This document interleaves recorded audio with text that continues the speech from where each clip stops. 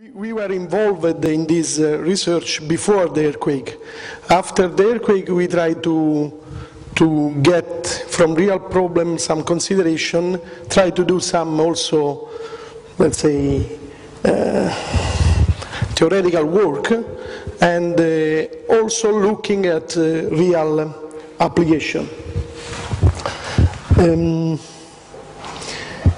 These are some of the recent publication. I put on red the publication that I will speak about today. So we have some publication on output-only model identification. Another publication is on damping performance of two oscillator coupled by a viscoelastic connection that I will speak about, and I will try to show to you how this work is related with a real application. And also there are some other publications that are related to the case study of Basilica of Colle Maggio. We have a new lab. Is a lab of computational mechanics that is in the new department, and at the University of l'Aquila we are in 1 week we are going back to the old building where we will have a lot of space, and so this lab will have some space there too. So I am prepared the presentation in some sense following what we have done immediately after the earthquake. So my research group was involved in something, so immediately after the earthquake we were involved in the problem of our engineering faculty building, because this was completely out of order. So in order to design the retrofitting of this building, because we want to use some new technology, as was mentioned before, we want to know the structure. We want to have a reliable model of the structure. Because of that, at a certain point, after 2 months, we organized dynamic testing. This dynamic testing was done under the seismic swarm. So we still, at that point, after 2 months, we had the shake going on, and also the structure was it was not in service, so it was a little bit dangerous to be there, and so we ran this dynamic testing in less than two days with the help of Dora Foti, that is in our group of the National Research. So after doing the testing, after a while we finished the work now, we tried to get information from this testing that was done very, very fastly and also in a fast way. So try to get the best information that we can from this data. And okay, so we use output-only identification method because we were not able to have information on the input, on the excitation. So the test was done, as I told you, very fastly, putting some accelerometer in the damaged building, and our idea was to identify a finite element model of the building, a reliable finite element model of the building using this information. What we do generally is to construct a parametric physical model, and so we have this experimental response. In our case, we just get an ambient response from this response we do modal identification. This was done in this particular case by enhanced frequency domain decomposition and stochastic subspace algorithms. And from the identified model, so we have natural frequency, modal shape, modal damping, sorry for the Italian, participating masses. From this we identify a physical system.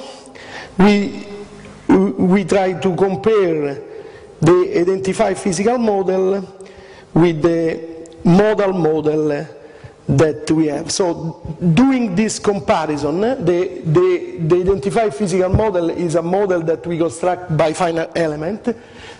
Through this comparison, through the minimization of the error between the model and the model that is constructed by the finite element, we try to get the parameters that minimize this error. And doing this, we say that the model that we get is a kind of reliable model. The problem in the real field is that generally these are very complex structures. Also, the structure was also damaged. So in some sense, what we generally do for normal building is more complicated here because we have also damages. But the purpose here was not having a damage identification procedure. The purpose was try looking at the damage that was visible. Looking at that damage, we want to try to have a finite element model the best possible that take in consideration also the damage that we see. So the building is that one. Actually, at the engineering faculty we have 4 buildings. 3 are the new one that you can see in the bottom of the picture. On the top of the picture there is the old one. The new one were going under retrofitting or under restoration, and so now they will be accessible in the coming week. Instead, the old one is still under process. This building that you see is called Building A, and when I was there doing the lecture, I never noticed that the building is done by 7 substructures, because when you go inside a building, you are not going to see joints and so on. In reality, after the earthquake was clear that the building was done by 7 substructures that you can saw under the picture, and this structure, all of these structures were different, completely different in terms of mold shapes and so on. And the main problem was that this substructure that I call A1, A2, A3 and so on, they were attached to the facade. The facade was a kind of shear walls connected with the steel tubular structure. So we tested just 2 of them. One is A3 and the other one is A1, in order to see what we were able to get. And the substructure A sub 3 is this one. The accelerometer layout was the one that is you can find in the paper also. It was quite difficult to put the accelerometer in the right places, because we were not able to have access by elevator and so on. So we just went with the stairs, normal stairs. And the accelerometer, you can see that the accelerometer at the top floor, where we had the possibility to have 4 accelerometers on the facade, and 3 accelerometer on the structure that was behind the facade. So these are the kind of data that we got. We ran the test, we ran the acquisition for 40 minutes, because in this technique is necessary to have a long acquisition. You can see the frequency, the Fourier transform of that acquisition, in order to see if the noise level is not so high. You can appreciate that because you can see the peak of the first modes on the frequency, on the fast Fourier transform. And also, maybe if you look, for example, at the last 4 data, you can see that the behavior is quite different on that 4 points, looking at the fast Fourier transform. Okay, after that we ran this analysis with the enhanced frequency domain decomposition. We were able to identify the first 6 mole shapes, and okay, and we did the same for the other building. Also, we used another method, so we were able to see with the 2 methods if the modal shape and the frequency, the shapes of the modes are stable in some sense, in the sense that are reliable. We noticed that in the case of the more regular structure, this was checked. In the case of the irregular one, this was not so good. So in this sense, the identification that we use is more reliable in regular structure than in the irregular one.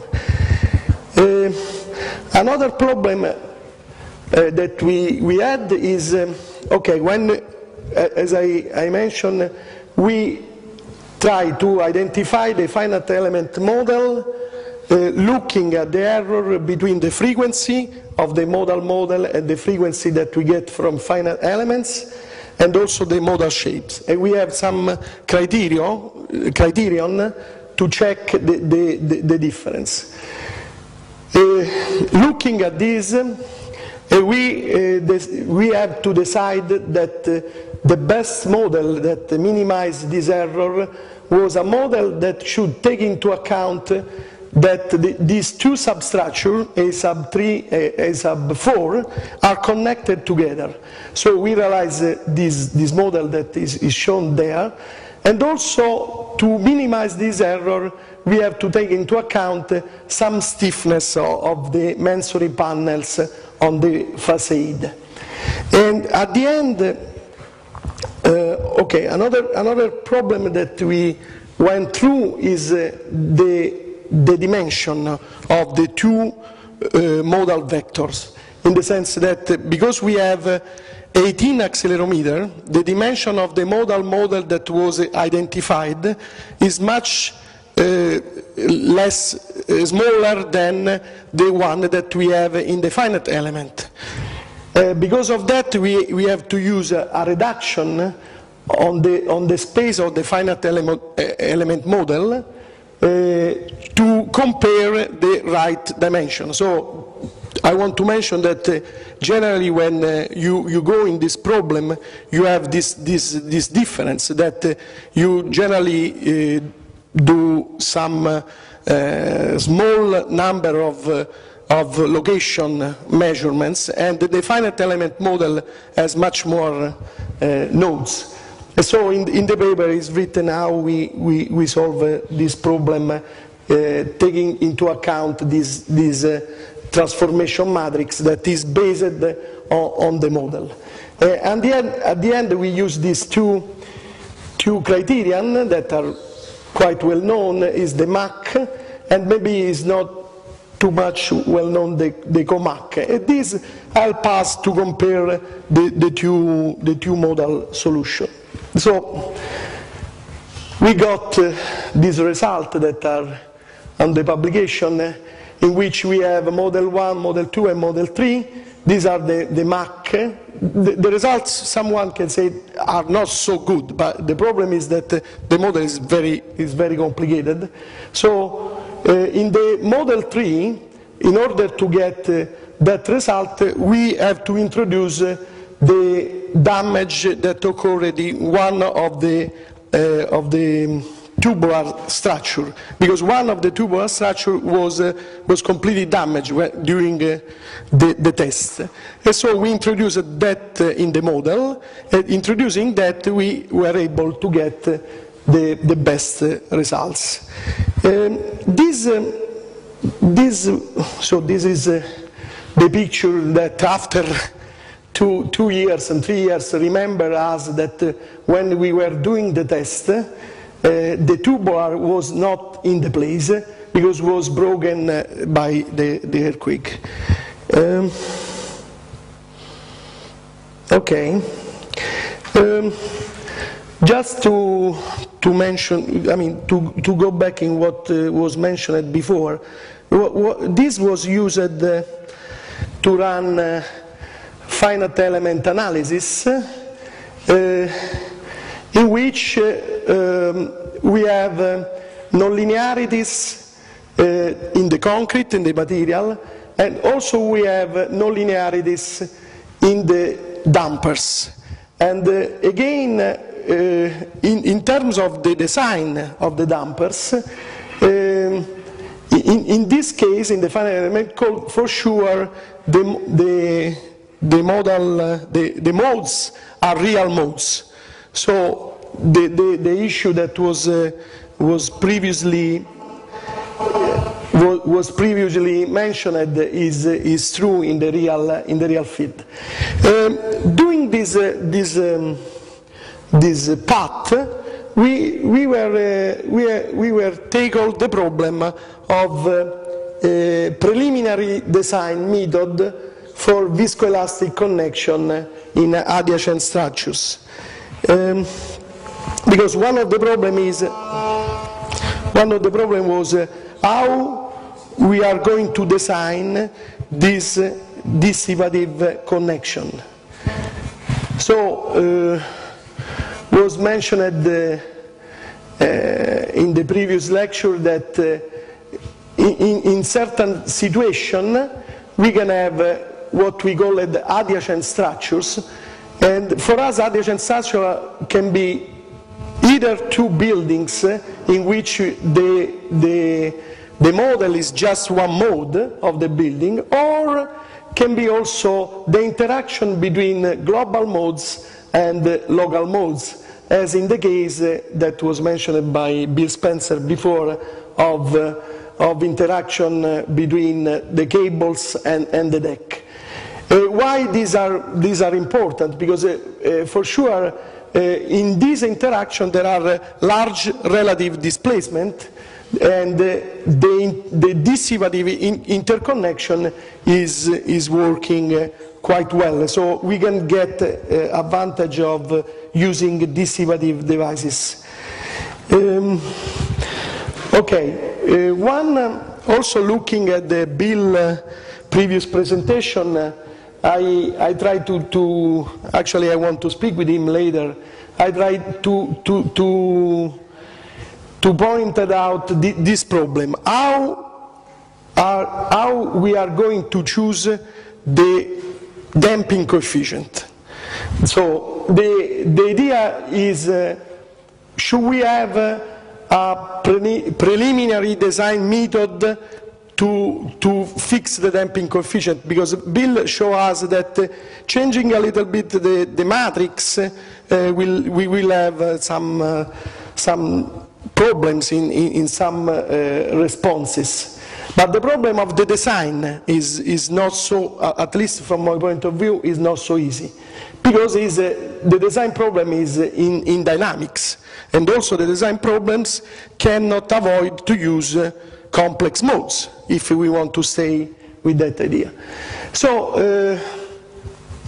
we were looking at this problem of two simple oscillator connected by a control devices, and we use three kind of simple linear models, that is the purely viscous model, the Kelvin-Voigt model, and the Maxwell model. And for sure we used the state space modeling of this problem. In order to solve all the family of possible model, we use non-dimensional variables. Doing these non-dimensional variables, so defining the non-dimensional variables, we know that there are 4 parameters that are going to affect the eigenvalue problem. So all the eigenvalue problem is defined by 4 parameters. Okay, we can derive the equation, write the equation in the control manner that was mentioned by Bill. So the dissipative device is modeled as a control device. So the constitutive law of the device is in the U variable. So looking at the problem in this way, we will have a controlled matrix that I call it A hat. And the controlled matrix is the matrix that have inside the control parameter that are the mechanical parameter of the passive devices. So it's just a way to look at the problem. In the case of Maxwell coupling, the dimension of the problem is increased because of the type of the logical model. So the dimension is instead to be 4 is 5. Our goal was look at the sensitivity analysis and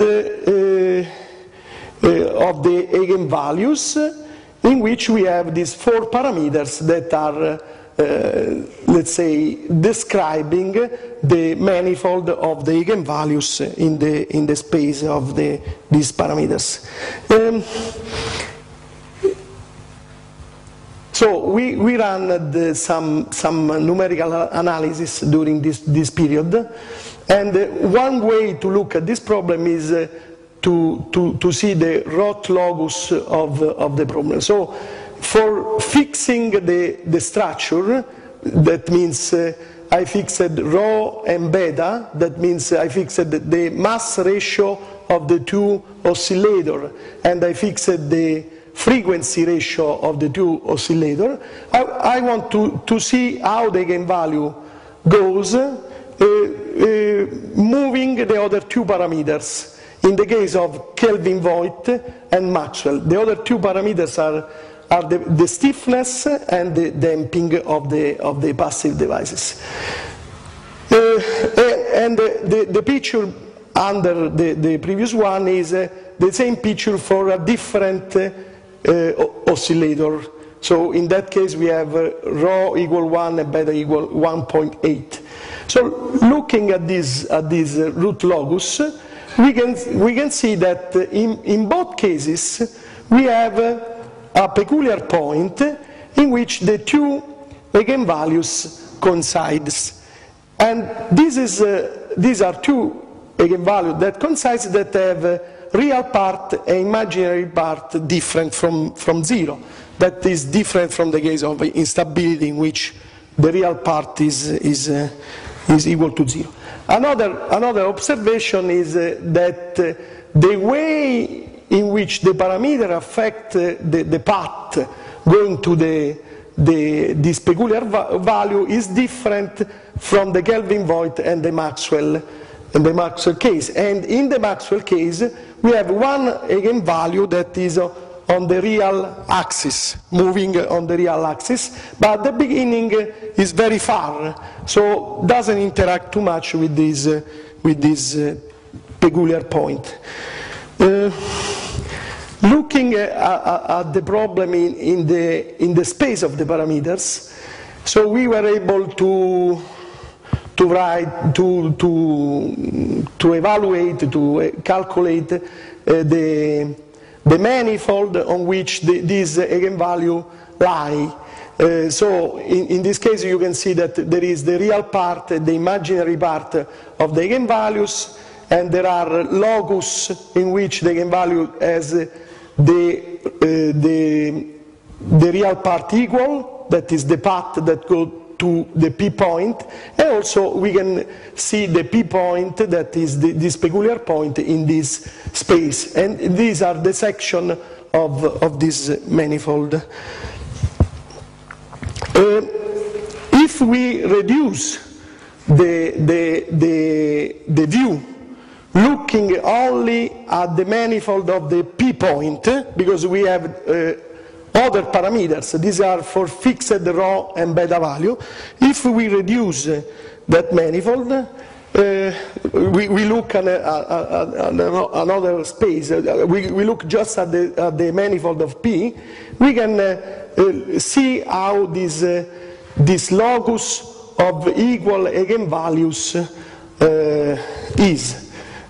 So these are the section, and so these are the three-dimensional plot, also the section. If we do a zoom in the area between 0 and 1.5 of the ratio between the two frequencies, we have these plots here, in which in red we have the locus of poorly viscous dampers that has equal eigenvalue. That was one of the results in a previous paper that Angelo Longo showed in a paper of 1990. So these are kind of generalization, because this is the case of Kelvin Voigt, so we have one parameter more, that is the stiffness. And also there is an area in which the problem cannot find a solution. So there is an area of the parameter rho and beta in which, so there is a couple of systems in which you cannot have equal eigenvalues. Why these equal eigenvalues are interesting to us? Okay, first of all, also in the Maxwell case, we have similar situation. But in the case of Kelvin Voigt, because the problem is four-dimensional, we cannot find an analytical solution of this locus. Instead, in the case of Maxwell, we cannot find that. But we know that there is a similar problem. Because we can find this analytical solution, we can plot this diagram that are the locus of equal eigenvalue for all kind of system. So in the Kelvin Voigt case, is done by analytical solution. In the case of Maxwell, it was done by Maxwell. These plots are potentially can be a plot to design the damper, because I have the two oscillators which are characterized by mass ratio and frequency ratio. I go in the plot and I can find the eta parameter and the gamma parameter that are the stiffness and the damping that make the system having equal eigenvalue.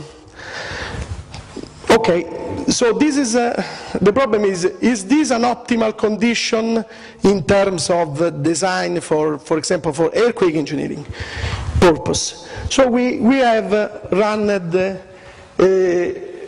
other analysis in which we at the cross of this section we have this peculiar point, and we have defined some index of performance that, for example, in this case are the maximum of the frequency response function of the design point against other possible system.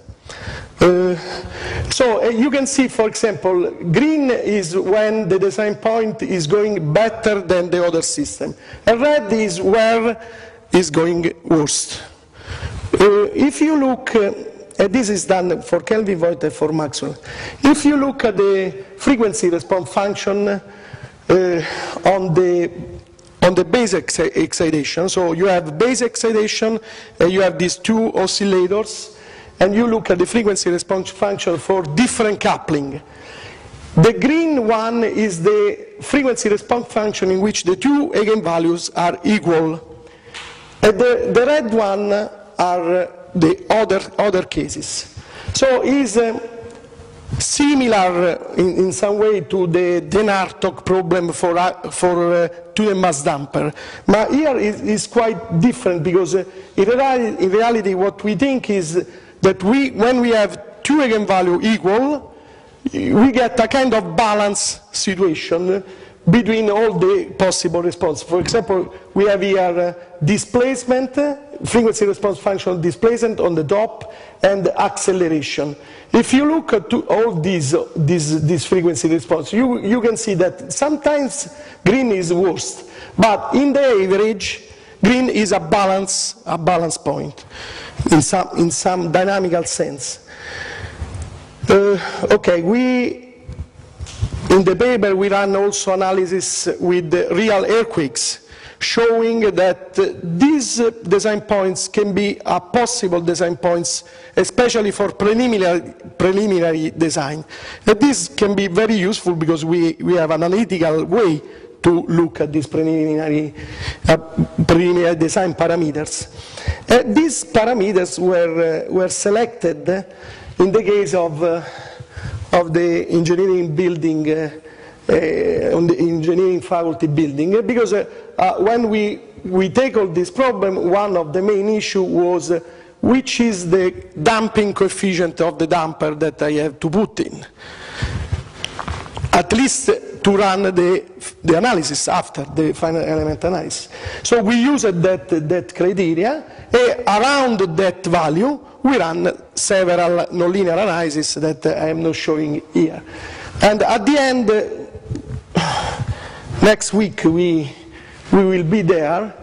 We decided to put dampers at A sub 2, A sub 3, A sub 4 blocks, transversal dampers, and also longitudinal dampers with this preliminary design.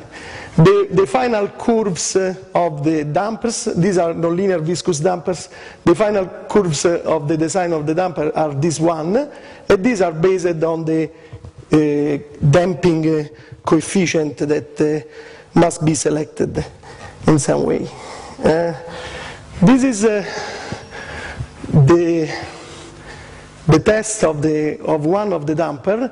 Actually, this is a test in which we give to the testing machine the relative displacement that we get from the finite element model under some earthquake loading, some design earthquake loading.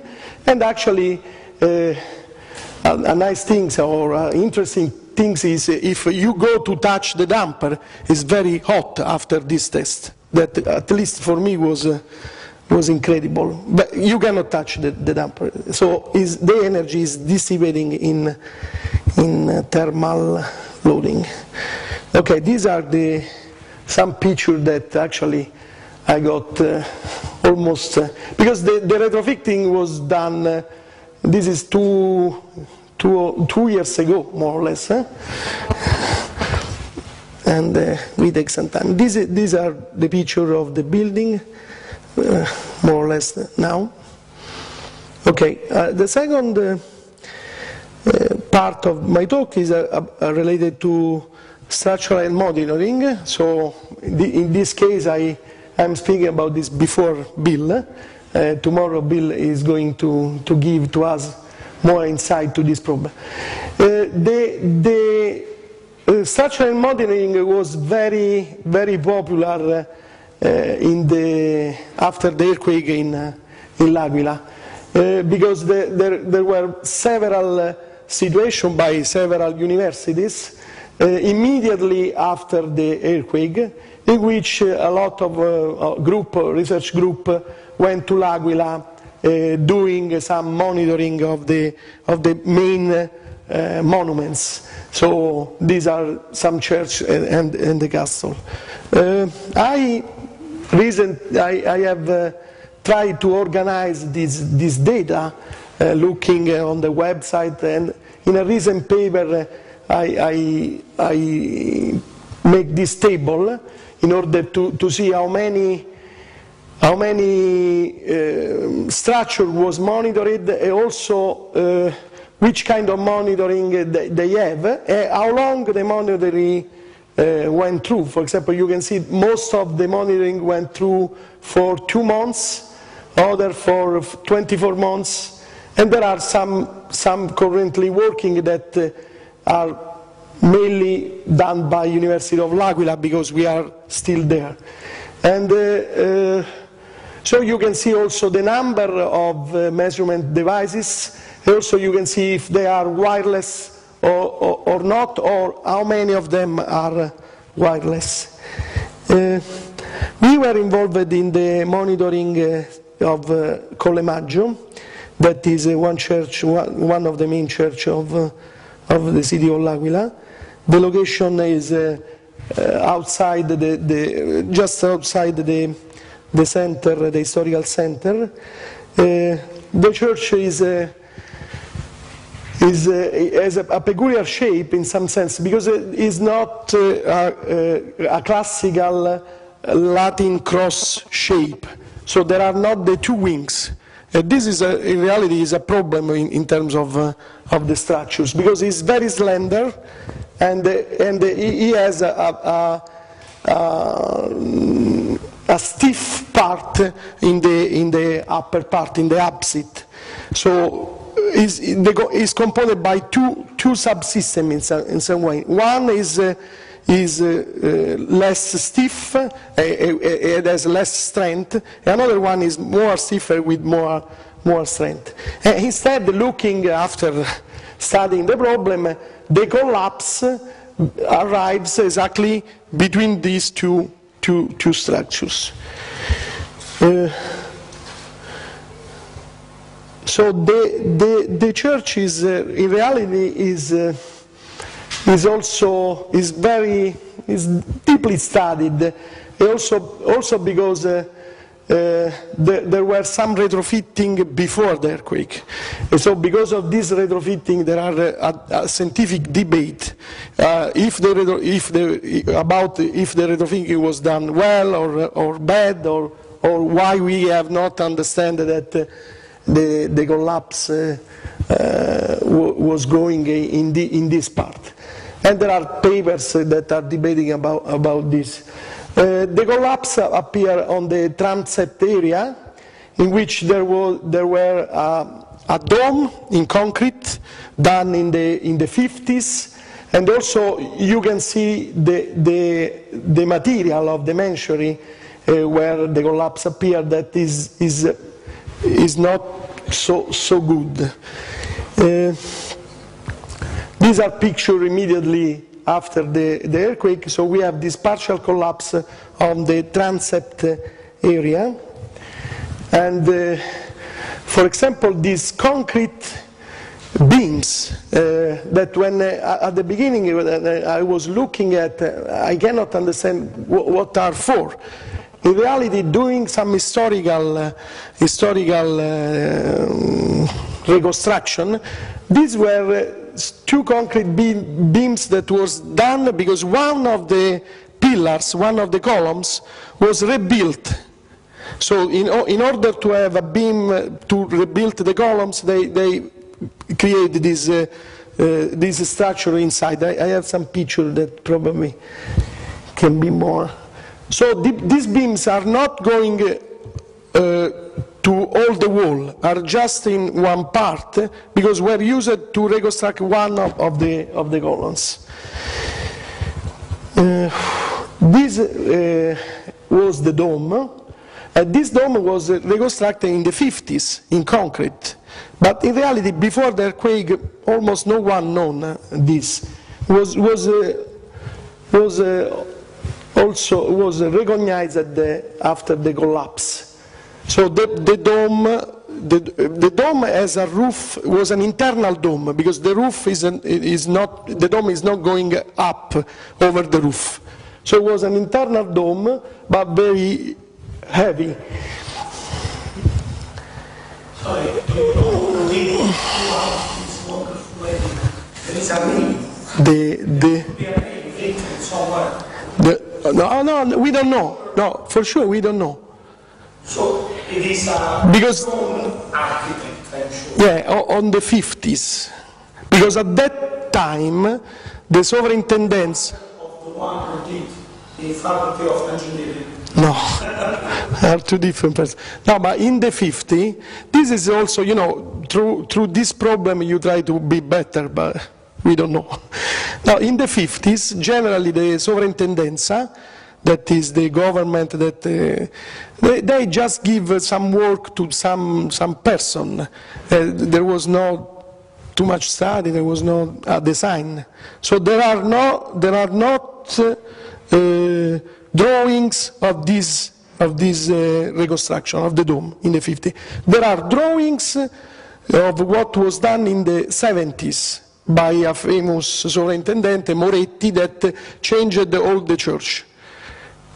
Because the church was... So if I want to change a window in my house... No, but he was the superintendent.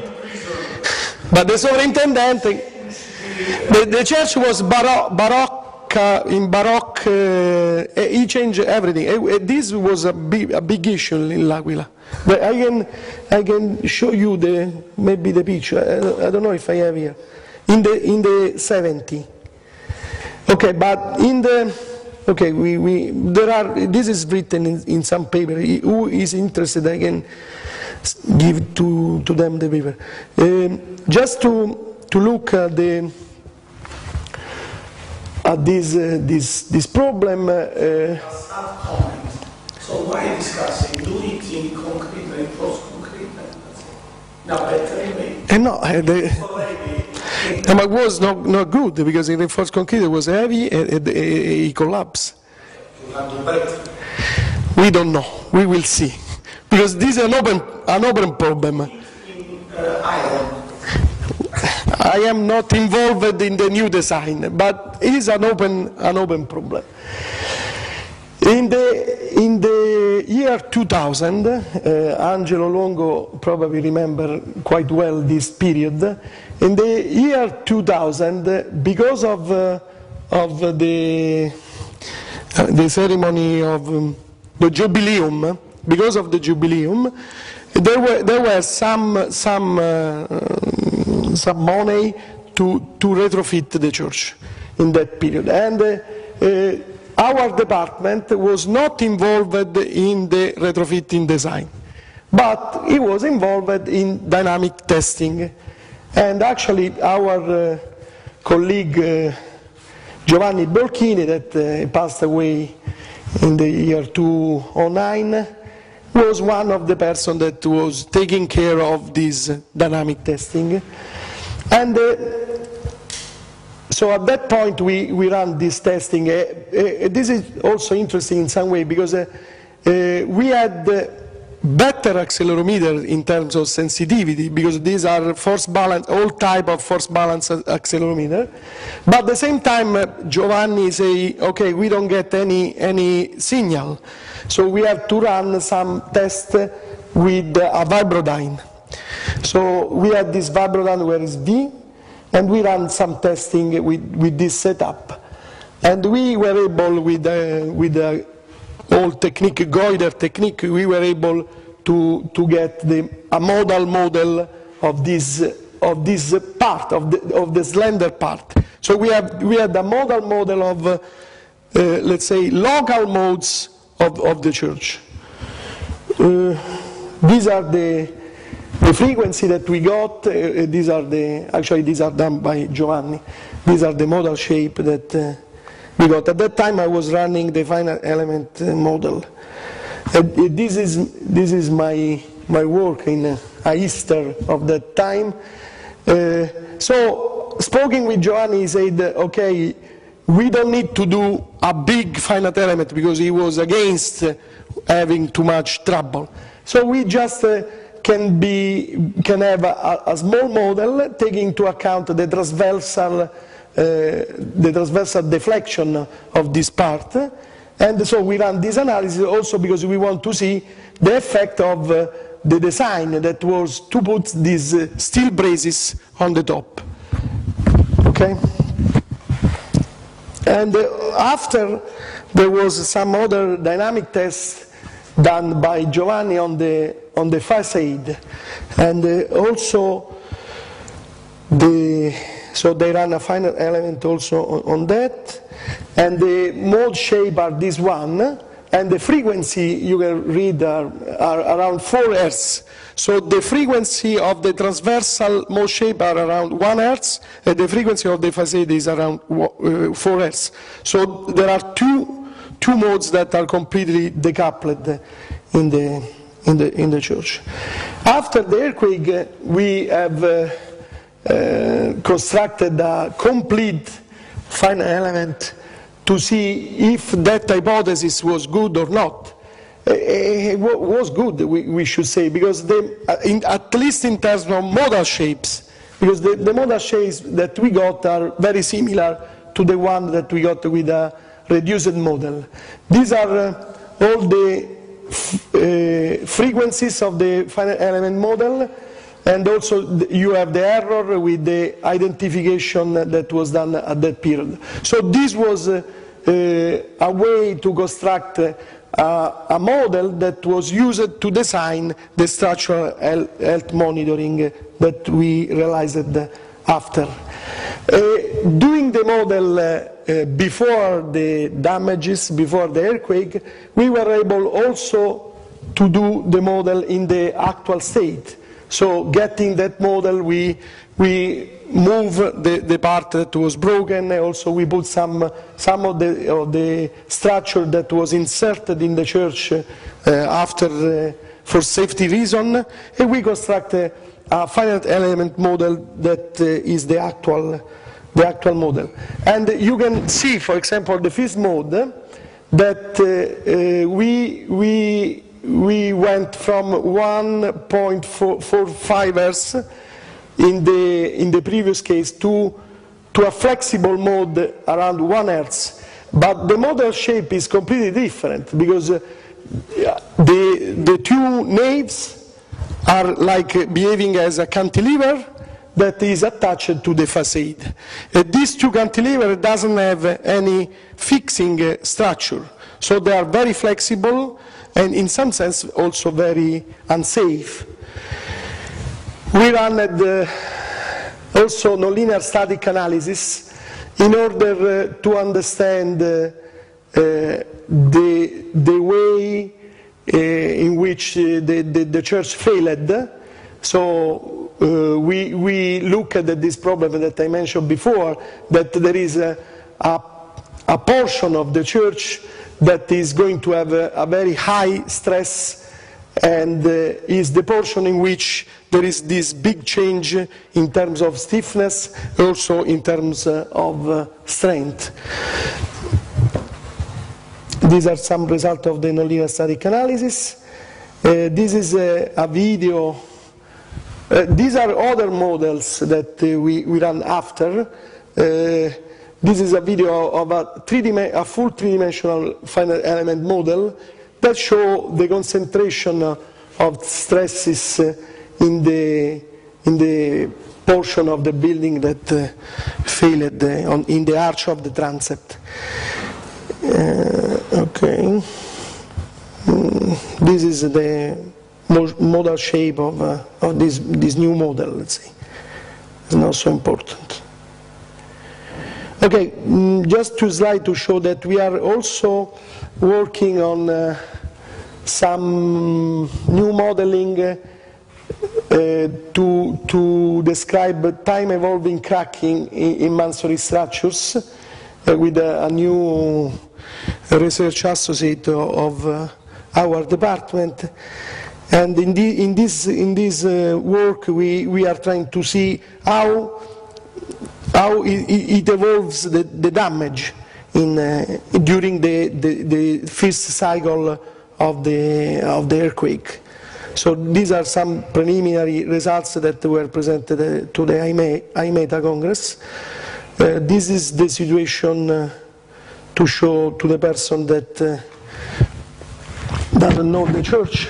So this is the church in this situation right now. And on this situation we have designed this structural and monitoring system with the help of Bill.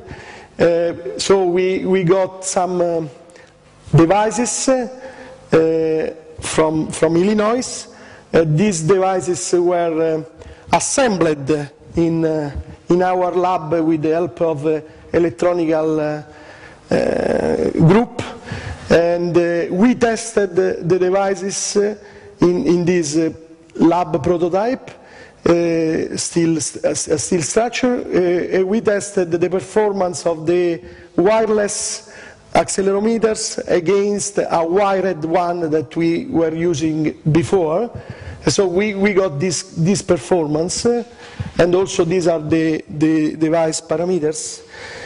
And based on the model that we previously have mentioned, we decided the location of the 18 devices. So we deployed these 18 devices accelerometer. And after 1 year, more than 1 year probably, we also deployed some crack meters that are done with new sensors, fully developed by Università of l'Aquila. These are the places in which the crack meter are installed. Right now, the monitoring system is completely working, is completely installed. These are some time history that we have simulated on some peculiar point of the church based on the modeling that I showed before. These are the installations, some pictures that we have taken during the installation that was quite complicated, as you can see. Also we ran some tests with the hammer, also a test hanging a cable that is inside the church. We got some measurements along the church. Some of the measurements are here. We have a report. We are still working on most of this data. And we were able to get 6 aftershock and also some main shock of the Emilia earthquake that appears in Italy later. So we have both near fault, far field acceleration, and the kind of data you can see from the frequency from the fast Fourier transform that we still have a lot of noise, because to excite large amplitude in the church due to the mass is quite complicated. This was already known by Giovanni Biolchini, but we were able to identify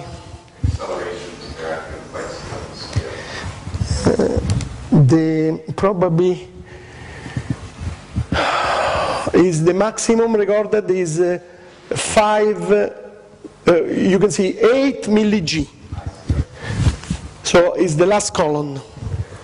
Is between 5 and 8 milli-G. We record also 1 milli-G, but this is the range of these 6 earthquakes.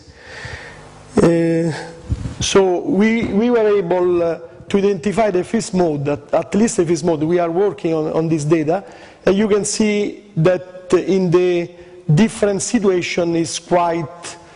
The identification of the fifth frequency is quite robust. It's around 1, that is similar to the one that we got doing the finite element model through the one that we have identified before with the data before the earthquake.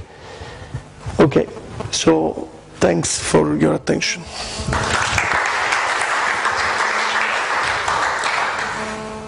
Questions? So Vincenzo, on the optimization of the parameters for your amplitude,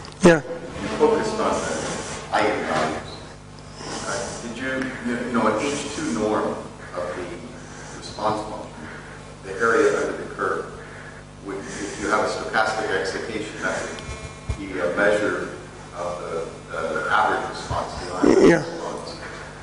And I wondered if that would give different results, how they may vary, and whether that might not be a better. Because I know, now I remember when I read your paper about also H infinity. No. H infinity I don't think is so good for random excitation, but the H2 norm where you're looking at the area. Yeah, because I show you this graph, green and red. Yes. These were done on the peak. So were not done on the integral. So these were done on the peak of the frequency transfer function. So looking at that, you have seen that there are some area, but for some peculiar index. So for example, in this case, we have, for example, the J index of the first oscillator. So it's the peak of the frequency transfer function against the peak of the transfer function of the design point. So you have a range in which your design point is going better and a range of parameters where it's going worse. But for example, looking at this graph, you can see that from the design parameter that is in the center, to have a better result, you have to move decreasing the two design parameters that are stiffness and damping of the Kelvin void. So, in my point of view, this could be a preliminary, a good balance. So I don't know, I don't have the right answer about if my design point is similar to the one that you get with the H2 norm, if this was the question. So if you look at the next slide, the one that shows the frequency response. Yeah.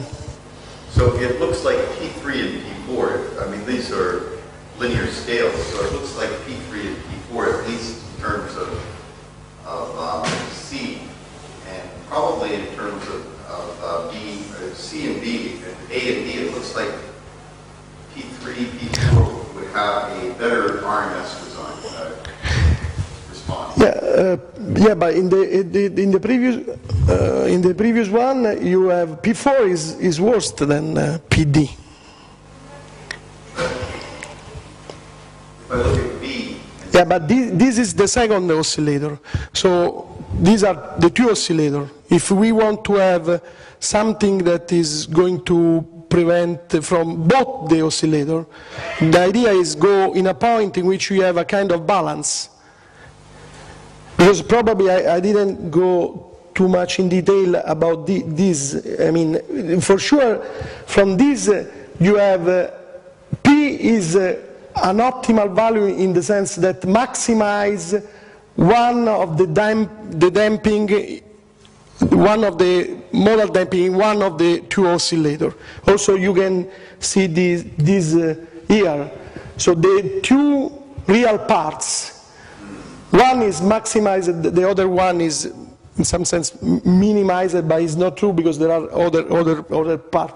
But one of the damping is maximized in that point.